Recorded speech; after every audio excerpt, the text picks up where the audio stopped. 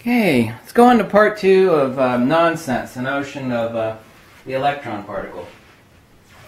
We have in our sick minds that, that there are actually particles flowing through wires. Of course, wireless power induction is an absolute reality. Wireless power induction through a complete vacuum, which obviously no particles are involved, is an absolute reality.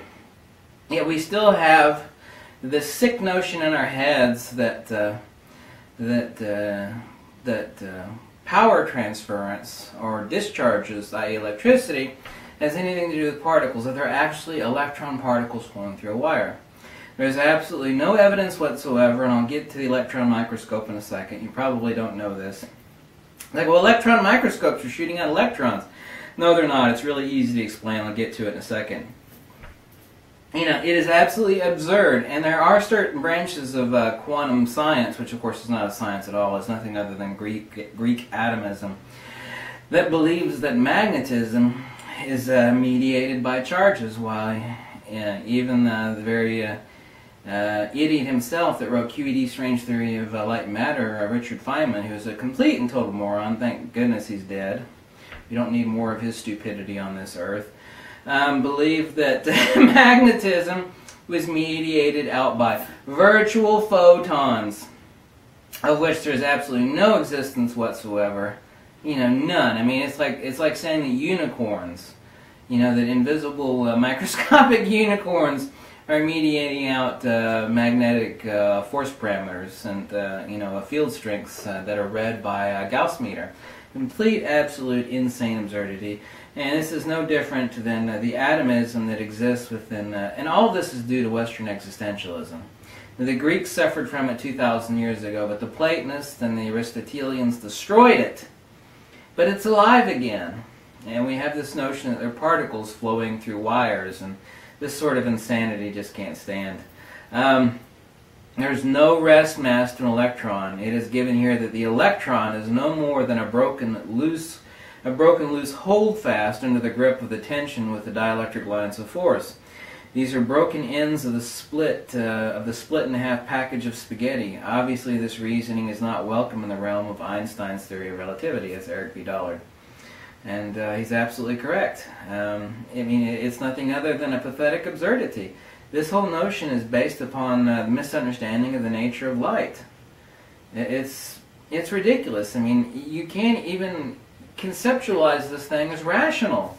Wireless power induction alone would think that any sensible person would re-examine, well, we know that we're transferring power from one terminal to the next in a complete vacuum, although complete vacuum is nearly impossible, through a vacuum, and you can do wireless power induction through 10 feet of lead if you have enough power at the inductor to the reception point on the other side of the lead. So we should rethink this notion that power has anything to do with particles. It's an absurdity. It's the same thing as thinking that magnetism is mediated out by particles.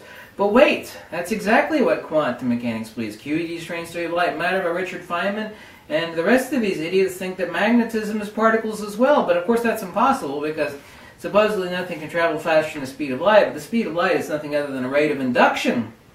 Okay, and it only has to do with the rate of induction being a max, c squared, for transverse phenomena. Electromagnetic are obviously transverse, i.e. phenomena that have magnitude. Anything that has magnitude has a limit of induction. That rate of induction, if it has a transverse attribute, is the speed of light. But we know that dielectric discharges can occur faster than the speed of light. Tesla proved this, Dollard proved this, other people proved this, because they have no transverse nature. You know, they have no transverse phenomena like electromagnetism does, which has magnitude.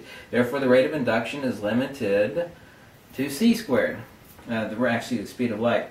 Unfortunately, to a large extent, in dealing with dielectric fields, the prehistoric concept of the electrostatic charge, the electron, on the conductor still exists, and by its use destroys the analogy between the two components of the electrical field, the magnetic and the dielectric. This makes the consideration of dielectric field comprehension unnecessarily complicated and incorrect. This is from Electrical Discharges, Waves, and Impulses by Charles Brodius Steinmetz, one of the most intelligent people who ever lived. And compared to everybody else that's out there living right now, a god, you know, he gave us, people think, well, Tesla gave us all of our electrical grid. Well, no, he did, but Heaviside and Charles Brodius Steinmetz and Oliver Heaviside and others really gave us the reality of it. The idea of electricity as the flow of electrons in a conductor was regarded by Oliver Heaviside. Oliver Heaviside was a god of electrical theory. There isn't a single person in electrical engineering at any level that is going to say that Oliver Heaviside or Charles Brodius Steinmetz were anything other than gods compared to their little pathetic, midget, minuscule, subhuman brains. There's none of them that can even step to these people. The idea of electricity, a flow of electrons in a conductor, was regarded by Oliver Heaviside as, quote-unquote, a psychosis, a mental psychosis. This encouraged Oliver Heaviside to begin a series of writings. Oliver Heaviside's writings on electrical theory are so complicated your brain would explode, and they form the basis of much of today's modern electrical grid all over the entire world. Okay? Tesla came up with the AC motor, but these guys incorporated all the electrical theory, transient waves and phenomena, Heaviside, Steinmetz. Okay, this wasn't just Tesla. Also consider the fact J.J. Thomson considered the concept of the electron. An electron was the terminal end of one unit of dielectric induction. This is from the discoverer of the electron. He denied forever that it was a particle. The only reason he changed his mind, he probably never did, is that he was offered fame and a Nobel Prize. Oh gee, I wonder why he caved. Electrons as a separate, distinct entity don't really exist. They are merely bumps in something called a field. A field is not defined. Dr. Stephen Biller. See, you can't say that stretching 1 trillion rubber bands nailed to the floor and releasing them and breaking their lines of force is the flow of electrons. Discharge is a terminal movement in the system of inductance of dielectric capacitance. There are no discrete particles in the universe, and certainly none that mediate out charges, discharges, magnetism, electromagnetism, gravity, and radiation.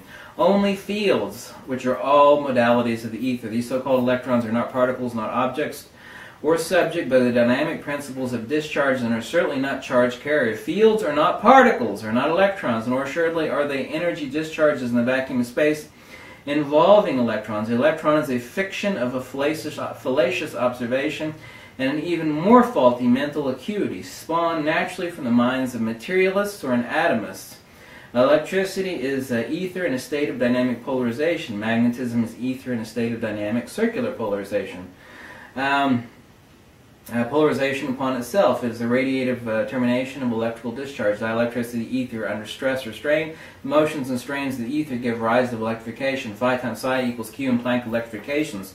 Electrons do not mediate out these electrical magnetic forces, or they're likewise ether field modalities. Anybody who thinks that particles are flowing through a wire has a mental defect, okay?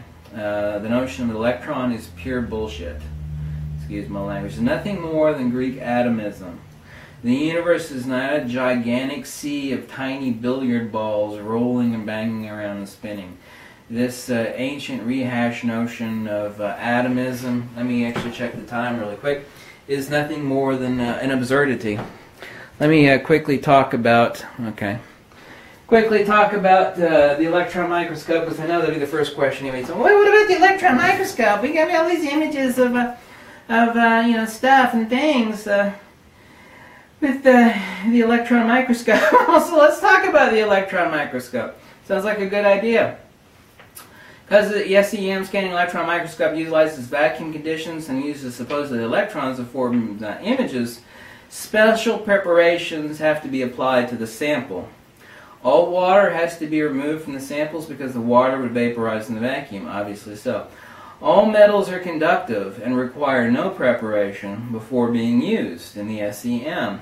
All nonmetals, like little insects and whatnot, need to be made conductive by covering the sample with a thin layer of conductive material. This is done by using a device called a Sputter Coder.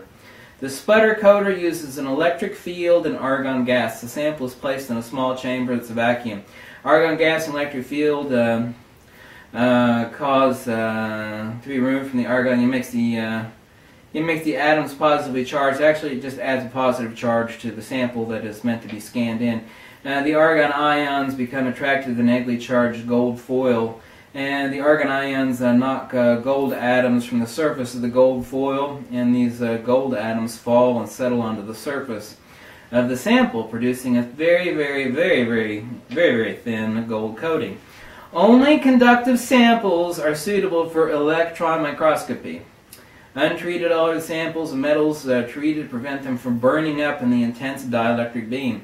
The resulting image, therefore, of the metal is the resulting image out of the SEM, or scanning electron microscope, is nothing other than a scan using a dielectric, there's longitudinal dielectric pulse, which was reflected off of the metal coating of the object which is to be examined. A metal dielectric reflector of once living organism is not the original sample, nor are there electrons that are scanning it. This device in reality is a dielectric scanner reflector, which produces fine images that are only reflected off of metal surfaces. The very focusing beam of these microscope constrictor lenses are of dielectric they're actually electromagnetic. They refer to lenses in SEM, scanning electron microscopy. They're nothing other than magnetoconstrictors, which allow the focusing of the dielectric longitudinal beam. So if you stick in like a tiny ant, or some little piece of whatever the hell, so you can check the surface of it in electron microscopy, it is first coated with a shower of atomized gold. The sample is positively charged, and the argon gas allows the imposition of these gold particles to fall on and coat at the atomic level, which means that you can get way down, very tiny images of, like the hair on the end of a hair of an ant or something like that. So, but you're not actually looking at living tissue or anything, like my skin or this cloth or this plastic. It is all coated in a conductive film of gold. So even the electron microscope doesn't shoot electrons. Of course, the results are the same. We say, well, it's an electron microscope. No, specifics are really important. What is happening is the longitudinal dielectric beam is being shot at an object that has been coated with a conductive surface, and the reflectance off of that is scanned in. And obviously the results are stunning, but there are no little electrons being shot at any objects in an electron microscope. Now, here the fact remains, and you're going to have to consider the facts. I don't give a damn what you think about me. I'm just checking the time again. Don't give a damn what you think about me. I'm unimportant. The important thing here is that you need to consider the fact that there's one idiot that invented nothing, Einstein. He invented nothing. All his ideas were stolen from Henri Poincaré. The greatest minds that gave you 100% of the electrical grid, Tesla, Faraday, Steinmetz, Heaviside, all these people said the notion of electron as a particle was an absurdity, a psychosis, nonsense. It is absolutely absurd that we consider that there are particles flowing through a wire. Okay, the entire universe is fields, and fields are not particles. A field has never been denoted. By denoted, I mean defined. Fields are particle-free ether modalities, okay? There are no particles mediating out discharges, and obviously instantaneous action at a distance can never be undergone in communication, bidirectional communication, by using particles. Your entire notion that there are electrons flowing through wires is an absolute insanity, spawned by the stupidity of Western existential imperialism, existential atomism, excuse me. Thanks for watching. Bye.